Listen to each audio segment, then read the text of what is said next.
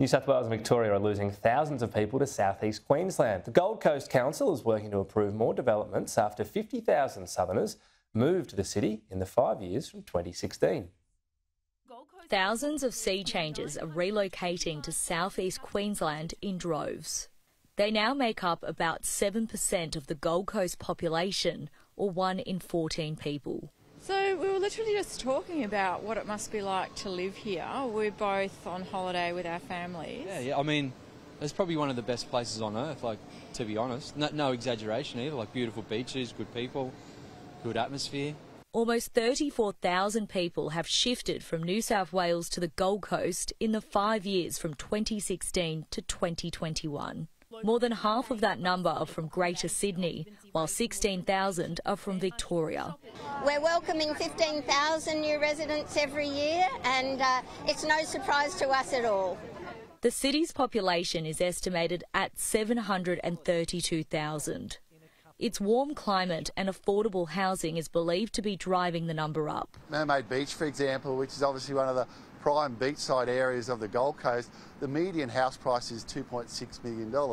You go to Manly, again, beachside suburb, but in Sydney, the median house price is $4.4 million.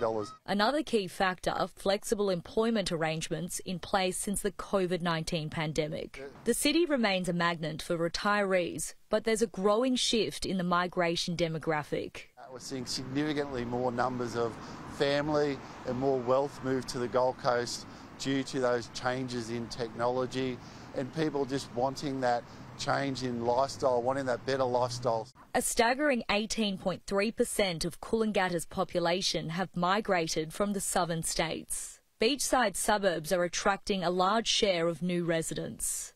Mermaid Beach and Broadbeach are home to 11.4%, while Currumbin and Tugun make up 10.4%. The Gold Coast City Council is working to approve more land and development to cope with this current population growth and future-proof the area for the arrival of more sun seekers in the coming years. We're well represented in trying to get them to ease up some levers that will allow us to approve more land for development. The number of people set to call Queensland home is predicted to grow to 8.7 million by 2046. Lauren Forbes, Sky News Gold Coast.